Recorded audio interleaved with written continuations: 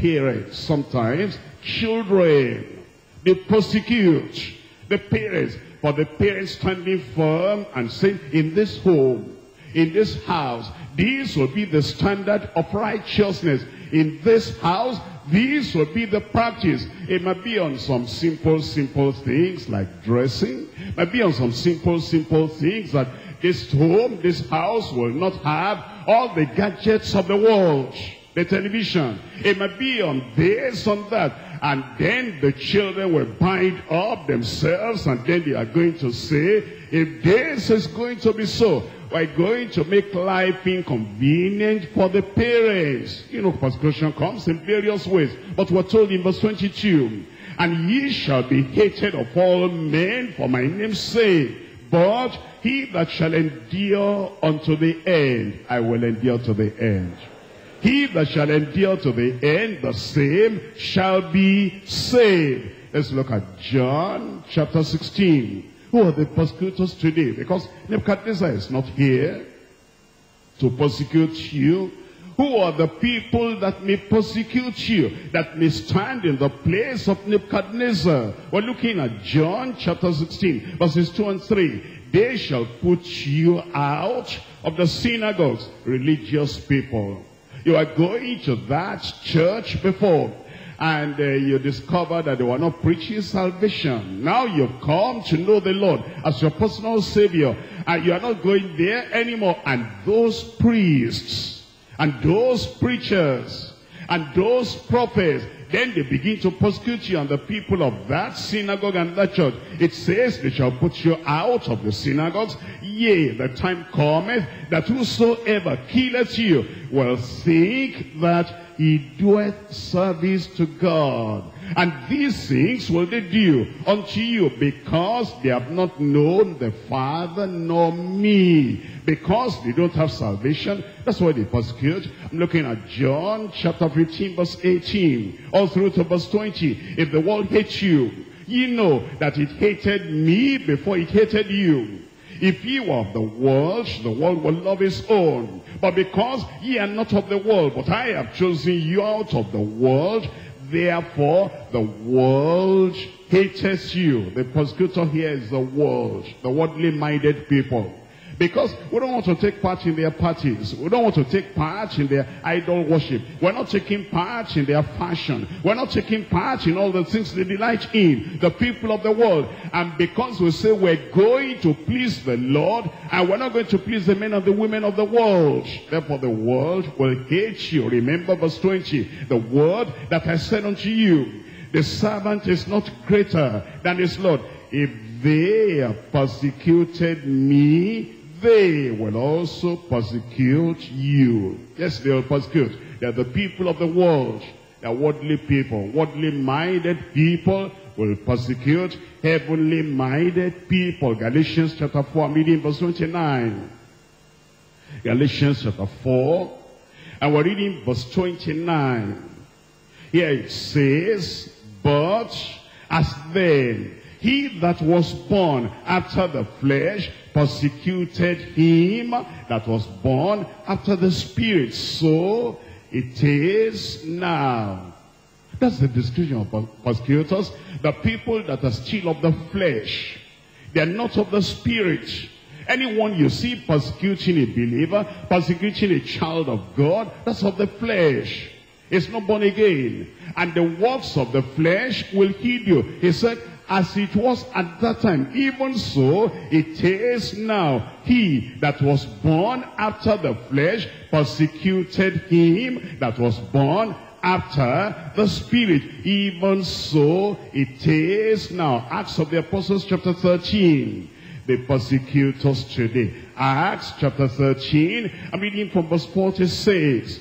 Then Paul and Barnabas waxed bold and said, it was necessary that the word of God should first have been spoken to you. But seeing ye put it from you, and judge yourselves unworthy of everlasting life, lo, we turn to the Gentiles. The Jews didn't accept the word of God. And Paul the apostle became bold. He said, now, you are the one that have put salvation away from yourself. And because you have rejected eternal life, you have rejected heaven, you have rejected the Savior, you have rejected the Lord, we're turning to the Gentiles. Verse 47, for so hath the Lord commanded us, saying, I have set thee to be a light of the Gentiles, that thou shouldest be for the salvation unto the ends of the earth. And when the Gentiles heard this, they were glad, and they glorified the word of the Lord. And as many as were ordained to have eternal life believed. And the word of the Lord was published throughout all the region. But the Jews stirred up the devout honorable women and the chief men of the city, and raised persecution against Paul and Barnabas, and expelled them out of their coasts. Who are the persecutors there? The jealous people, the envious people. They rejected the truth. They rejected salvation. And so Paul and Barnabas said, we're not going to be wasting our life and wasting our time with the people that do not want the truth. All right, since you have rejected it, we turn to the Gentiles. And so they went to the Gentiles, and the Gentiles were so happy. They were so excited. And they received the word of life, and they became saved. When the Jews rejected the gospel, and they rejected eternal life, when they saw that the Gentiles got what they didn't have, they were jealous, they were envious, and the jealousy and the envy led them to persecution. You see, when people persecute, maybe you have something they don't have. And because you have something they don't have, that's the reason why they persecute. The jealousy leads them into that kind of persecution. 2 Timothy chapter 3. In 2 Timothy chapter 3, I'm reading from verse 12 all through to verse 14. 2 Timothy chapter 3, we're reading from verse 12. Yea, and all that will live godly in Christ Jesus shall suffer what? Persecution. But evil men and seducers shall wax worse and worse, deceiving and being deceived. Who are the people that persecute? Evil people. Good people never persecute. Saved people never persecute. And the righteous people will never persecute. Daniel did not persecute Shadrach, Meshach, and Abednego. Never. Shadrach did not persecute Meshach and Abednego. Never. It's the unbeliever. It's the wicked people. It's the evil people. It's the seducers that persecute. If you find anybody persecuting another person, that's an unbeliever. Evil men and seducers shall wax worse and worse, deceiving and being deceived. But continue thou in the things which thou hast learned and hast been assured of, knowing of whom thou hast learned them. Now that we know the people that persecute, you know the reason why they persecute? Because we reject what they say. I want you to come back to Daniel chapter 3. Daniel chapter 3. And then you will see what happened here. And how Nebuchadnezzar handled the matter. How he responded and reacted to the thing that was happening. Daniel chapter 3, I'm reading from verse 19. Then was Nebuchadnezzar full of fury, and the form of his visage was changed against Shadrach, Meshach, and Abednego. Therefore he spake and commanded that they should heat the furnace 17 times hotter, more than it was wont to be heated. And that's the persecution there. And why did he persecute them? Why did he throw them into the fire? Oh, because they wanted to serve their God. They didn't steal. They didn't commit adultery. They didn't commit fornication. They didn't embarrass the king in any other way. And they didn't hurt him in any way. They were good people, righteous people, believing people, faithful people, uncompromising people, non-conformists in the land. And that angered the king. That's all that angered him. They were good people, righteous people. They were pure people. They were people that were devoted and loyal to the God of heaven. And it's that devotion and loyalty to the God of heaven that made Nebuchadnezzar angry. Let me show you how it happens to other people in 1 Kings chapter 19. 1 Kings chapter 19. I'm reading verses 1 and 2. 1 Kings chapter 19, verses 1 and 2. And Ahab told Jezebel all that Elijah had done. All that Elijah had done, you know the story. What did Elijah do? He prayed. Should we persecute somebody for praying? What did Elijah do? He stopped 3.5 years of famine by his prayer. What did Elijah do? He brought the nation back to God. If God be God, worship him. If Baal, worship him. What did Elijah do? He prayed and fire came down from heaven. What did Elijah do? He stamped out false worship, Baal worship out of the land. That's all he did. It was to seek the glory of God. And that is why persecution arose. You see, in your own life, when you're standing for righteousness, you pray. That's what they don't like. And then you stand for the truth. That's what they don't like. You exalt the glory and the majesty of the God of heaven. That's what they don't like. And you glorify the living God, the most high God. That's what they don't like. That's why they persecuted Elijah. And it says, and Ahab told Jezebel all that Elijah had done, and with that, how he had slain all the prophets with the sword. Then Jezebel sent a messenger unto Elijah, saying, so let the gods do to me, and more also, if I make not thy life as the life of one of them by tomorrow about this time. Chapter 21 of 1 Kings. 1 Kings chapter 21 verse 2. And Ahab spake unto Naboth, saying, give me the vineyard, that I may have it for a garden of herbs, because it is near unto my house. And I will give thee for each a better vineyard than it. Or if it seem good to thee, I will give thee the worst of each in money. And Naboth said unto Ahab, the Lord forbid it me, that I should give the inheritance of my fathers unto thee. That's why they devised a means by which they were going to persecute him. That's all he did. That's all he did. He said, that's my inheritance. I'm not going to give my inheritance that I got from my father. I'm not going to give that to you. That's it. That's all. And that's why Jezebel and Ahab conspired together, and then they wanted to get rid of the man. You have property, you have a house, and somebody says, can you sell the house? I'm sorry, I inherited this. This is what my heavenly Father has given me to inherit. I'm not going to give it up. That's why they persecute. That's all. And God has given you. He's giving you life eternal. He's giving you some position. He's giving you certificate. He's giving you some good things in life. And then they want to take it away from you. You say, no, this is the inheritance from my Father. I'm not going to give up this. That's why they persecute. Look at our girls, our daughters in the school. One boy says, give me your body. Hey, no, this is the temple of God. I'm not going to give my inheritance. I'm not going to give my purity unto any boy. I am for the Lord. That's why they persecute those daughters. And then a boy is, walking with the Lord. And then these girls, they say, I want to be your girlfriend. And I want you to defile your body. And the boy says, never. I'm born again. I'm a child of God. I'm not going to give my purity. I'm not going to give the holiness that Jesus Christ purchased on the cross of Calvary. I'm not going to give that to any girl or any boy. That's why they persecute them.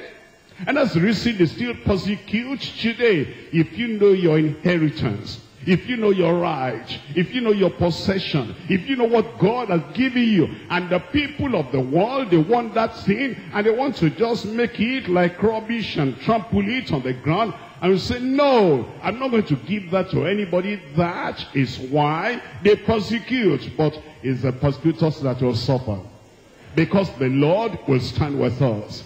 If you are a nonconformist and you'll not bend, you'll not bow to the wishes of the enemy, the Lord will stay by you, and the Lord will keep you in Jesus' name. Well, look, going to the New Testament now, Mark chapter 6. Mark chapter 6. We're looking at verse 17. Mark 6:17. For Herod himself had sent forth and laid hold upon John, and bound him in prison for Herodias' sake, his brother Philip's wife, for he had married her. For John had said unto Herod, it is not lawful for thee to have thy brother's wife. That's all he said. What's wrong in that? That's good counseling. That's good counseling. Just because of counseling him, Herod, how could you do that? Your brother, Philip, are you not of the same parents? And then you take his wife. Do unto others as you want them to do unto you. You wouldn't have loved it if he had taken your wife, would you? That's all he said. That's all he said. It is not right for you. It is not lawful for you to take your brother's wife. Therefore, Herodias had a quarrel against him and would have killed him, but she could not. For Herod feared John, knowing that he was a just man. He knew he was a just man and unholy, and observed him. And when he heard him, he did many things and heard him gladly. But it's because of preaching the truth and standing for the truth. That is why the persecution came. I'm looking at Acts of the Apostles chapter 16. Acts chapter 16. I'm looking at it from verse 19. What happened here is that Paul the apostle was going, or Silas. And then there was this lady that had a familiar spirit, a spirit of divination. And then she was crying after Paul and Silas, saying, these are the men of God who show unto us the way of salvation. But Paul the apostle knew that these were the work of an evil spirit. And therefore he turned and said, let that evil spirit come out of her. And eventually, that lady was delivered. Let's look at it in Acts of the Apostles chapter 16. I'm reading from verse 18. And this did she many days. But Paul, being grieved, turned and said to the spirit, I command thee in the name of Jesus Christ to come out of her. And he came out the same hour. Look at what follows in verse 19.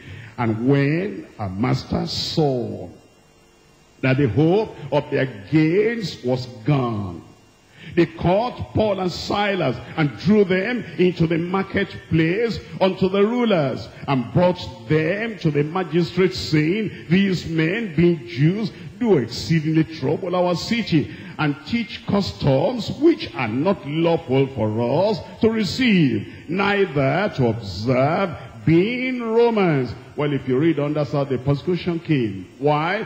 It tells us in verse 19, when they saw that the hope of their gains was gone. That's why they persecuted them. The hope of their gains gone. You are walking in a place, and in that place where you are walking, before you came in there, the people, well, if they say they are going to buy something, somebody will go out. They call them various names. They call them, say, maybe a purchase officer or whatever. And then as they go out, something that is about 100,000 naira, they come back and bring a receipt of 800,000. On just that single deal, they want to make 700,000. And then you come in there, and you appear to have been working in another place before. You came to this new company. And then you see what they are saying. All these exorbitant receipts. You say, no, it cannot be so. You go to the director and say, director, if we're spending like this company is not going to move forward. And so eventually they say, do you know where they sell this, where they sell that? Yes, I know. And then you go and buy it. They used to bring, 900,000, 1.3 million receipt or whatever. And now you come back and it's just about 123,000. And then you have the receipt for it. And the same quality of what they have been buying before. And then they now say, okay, it looks like you know to make a good deal, a good bargain. And now they shift you to that section. You are now the purchasing officer. And you're going up and down buying those things. You know what? The other people will see that the hope of their gains is gone. And because of that, they'll persecute you. And they say all manner of things about you. If you are not, wise and careful, they might even go beyond just talking about you. And they might do some terrible things because of money. And because you have taken their hope of gains away from them. That's why they persecute. You know, it's because we're standing for righteousness. It's because we stand faithful and we say, no, we're not going to cheat our company. We're not going to cheat our place of work. That's where we're getting our salary. We're going to be faithful. And that is what makes them angry. But whether they are angry or not, we stand for righteousness. And we're going to keep on defending the righteousness and the glory of God anywhere we find ourselves in Jesus' name. I want to tell you something. There are some believers now. They're now cringing, and they have crawled into their kind of shed because they try to be faithful. And when all those people saw that the hope of their gain is gone, and they persecute them a little and say, oh, I don't want to get into trouble. After all, it's not my money. If they are taking the money from the company, if they are taking the money from, all those people, and they are making all the unlawful gain, that's their business. And then you keep quiet. Because now they have conquered, they have silenced you. You are not like Shadrach, Meshach, and Abednego. You are terrified. You are trembling. You are intimidated. You are fearful. You are frightened. That's why you are no more standing. If you were like Shadrach, Meshach, and Abednego, you say, I don't care what they say. I don't care what they do. I don't care how they feel. This unlawful gain, as long as I'm in this company, it will stop, and it will stop. And eventually, whatever their persecution, the Lord will exalt you and promote you.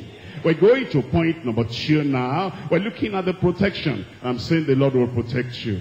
And the Lord will preserve you unto his eternal glory in Jesus' name. Point number 2, the protection of new creatures in the fiery furnace. We're looking at Daniel chapter 3. Daniel chapter 3. The protection of new creatures in the fiery furnace. In Daniel chapter 3, I'm reading from verse 23. It says in verse 23, and these 3 men, Shadrach, Meshach, and Abednego, fell down, bound into the midst of the burning fiery furnace. Then Nebuchadnezzar the king was astonished, and he rose up in haste, and spake and said unto his counselors, did not we cast 3 men bound into the midst of the fire? Then he answered and said unto the true king, he answered and said, lo, I see who? 4 men walking in the midst of the fire, and they have no hurt. Nebuchadnezzar, you see yourself, you thought you could hurt them. I'll hurt you. I'll kill you. I'll destroy you. I'll persecute you. If you don't stop taking your stand for righteousness and holiness and being firm and steadfast in